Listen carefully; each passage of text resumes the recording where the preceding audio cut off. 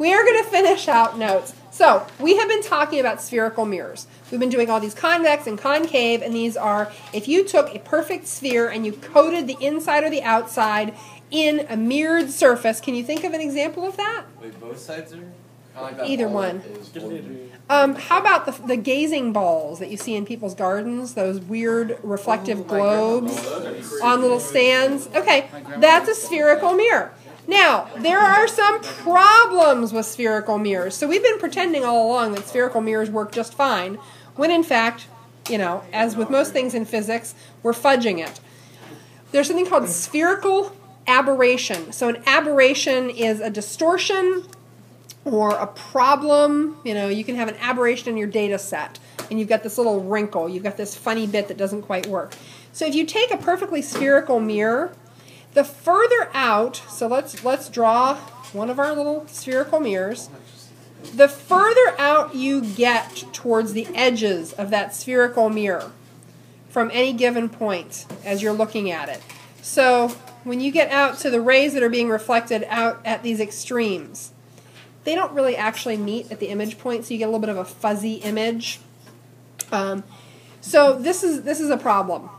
This means that we can't use perfectly spherical mirrors, and important to know that the spherical aberration is most an issue when you are far from the principal axis. So out in these edge ranges is where you see the most spherical aberration. You know, in this range, they work pretty well. They work pretty well. But you do get funkiness at the edges. Of course. So you can correct spherical aberration by getting all the rays to focus at a single point and going down to the focal point from there. What this does is it gives you a perfect image all the way out to the edge of the mirror. And this becomes important, like we'll talk briefly about telescopes. Most telescopes use a mirror to gather light. The solve is what's called a parabolic mirror. It's not perfectly spherical. You all know what a parabola is, right? Yeah. What equation gives you a parabola? What function? Yeah. Y equals x squared gives you that, the parabola. So that's clearly not spherical. And it's not that extreme, but what they do is there's a subtle parabola to the mirror rather than it being really a sphere, and that focuses the rays correctly, and so you get a better picture out at the edges. You also have probably encountered parabolic reflectors. Parabolic reflectors do a better job focusing things than a straight dish. Parabolic reflectors can be found in headlights. They can be found in flashlights.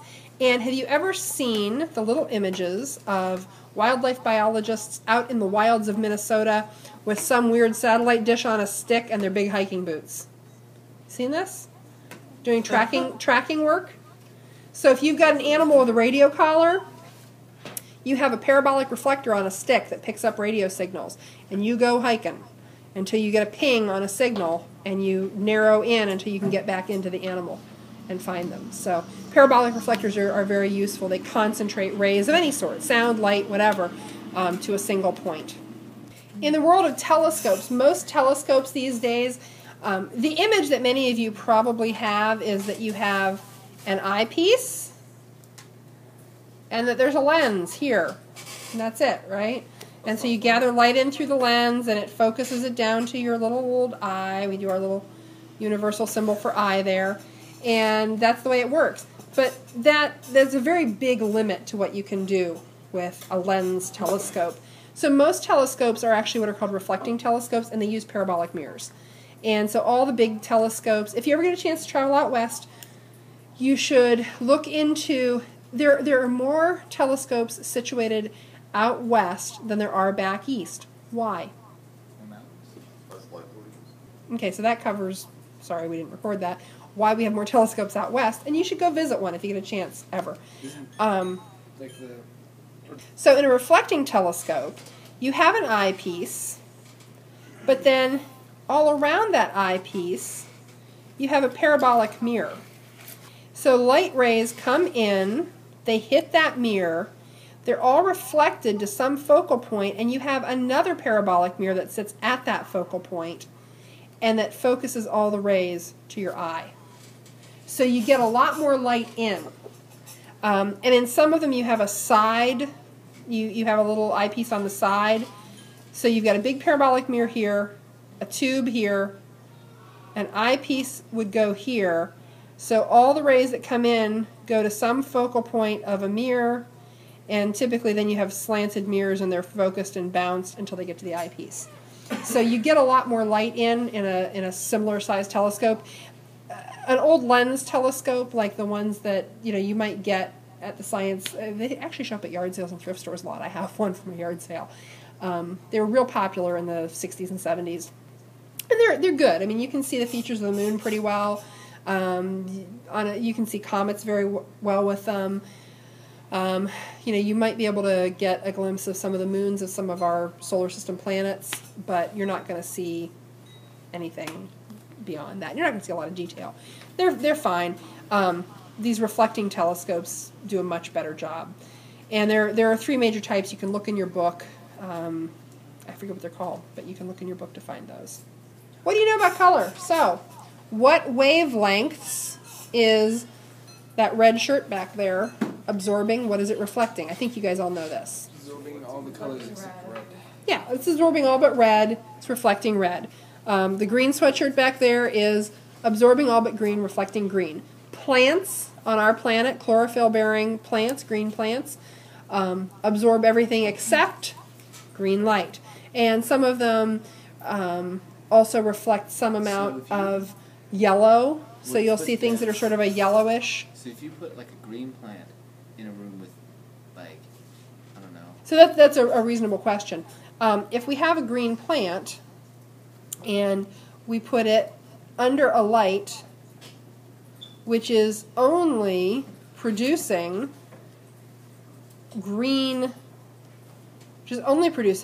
light. Because remember that the photosynthesizing parts of the plant are all the green stuff. What would happen to the plant? Well, it's not just how the light looks. So if you put a green filter on a light, you're changing the color of the light, but you're not necessarily filtering out, the wavelengths. So remember that the electromagnetic radiation spectrum goes from red all the way to blue with green in the middle. So if you filtered out the wavelengths so that the plant was only getting the green wavelengths, then yeah, it would die because it would be reflecting all those. It would not have the light needed to photosynthesize. You can, of course, split white light into its components with a prism, and right behind. And we experienced. We'll finish thoughts on that tomorrow, so we'll wrap it there.